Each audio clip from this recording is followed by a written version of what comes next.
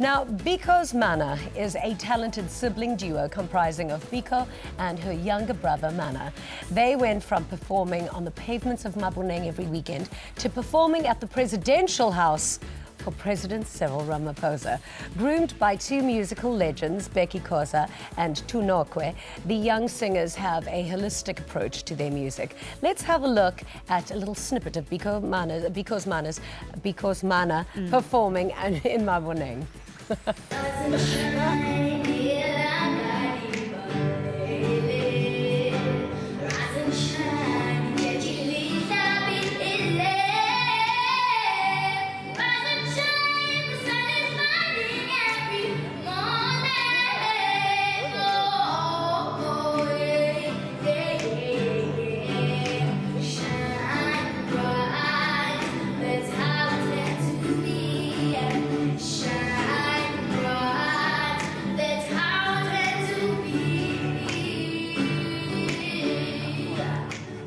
Amazingly talented are these kids. So we are joined now on the couch by Biko's Manna and their mum, Ayanda.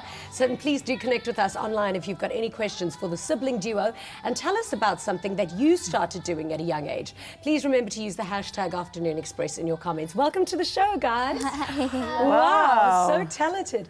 When I first heard about you, what really caught my eye was the name, Biko's Manna, because it reminded me of heaven's manna, like a gift from heaven. So tell me about the name. I think you named them. Yes.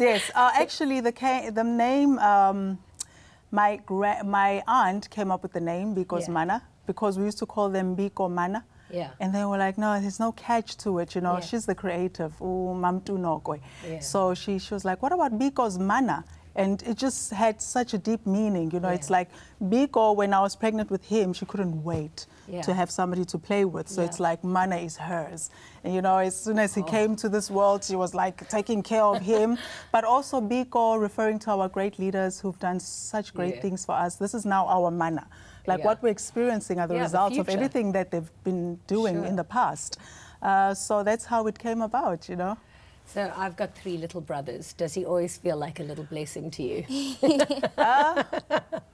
Tell the truth. Good, tell the truth now. Speak. So you guys are exceptionally talented and of course grew up in a house with amazing musicians. Like I think your grannies were in Black Angels. So you had music around you all the time. What was the thing that you guys can remember that happened in your life when you thought, I'm going to follow in the footsteps of these legends? When I was a child, I used to like music. I used to like sit in the pram, and then I used to like watch people rehearse at the rehearsal, and I was inspired by Kuluke Fasi and Letambuli.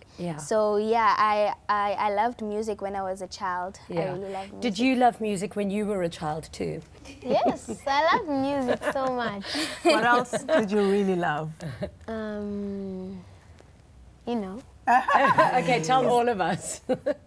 I loved like skateboard and music, So you guys perform at the markets, of course, in Maboneng. What's it like performing and having all of these people enjoy your music? Do you get a little bit nervous? I'm actually famous at Maboneng. We're actually famous at Maboneng. Oh, I have no doubt. Everybody knows us at Maboneng. So we feel really good when people watch us play the guitar at Maboneng. I also feel good when I see them happy. And it's just a nice place to bask in. So it really is a good place to bask in. Fame is wonderful, but so is like great music appreciation. Tell me how you guys come up with your music. Do you write it yourselves? I sometimes write my own music. Sometimes Manna write his own music, and sometimes we compose songs together. Sometimes we separate songs together. So What does your future look like? What do you want to be when you grow up? I want to be a pilot. A pilot?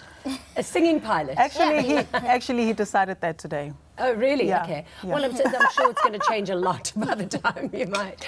Thank you so much for being here today. And we're looking forward to you performing a little bit later. What are you going to be singing for us? We are going to be singing Africa, and this song I composed because the first time I met Winnie Mandela, I was really inspired by her, and then I just ran and just locked myself in the room and just composed the song for her. So. Well, you're not only going to be famous in Maboneng, we're trying to get you famous across the whole of South Africa. So let's see what South Africa has to say. Definitely having South Africa buzzing on the socials. And we've asked you on our social media platforms, do you have any questions for the sibling duo? And tell us about something that you started at a young age. So we've got Aisha here saying they look mighty adorable. I started many things from a young age, but failed at consistency. I would like to say to them to keep at it and most especially enjoy what they do. So definitely I hope you guys are taking notes. We've also got another here comment from Uzinhle Valasha who says, my kids love them. They are both in Mam Sakile's story house. I think we'll be watching. Homework can be done after. Look, we definitely want to encourage everyone to do your homework, but I know you've got lots of fans viewing at home. Shout out to you guys. That's beautiful.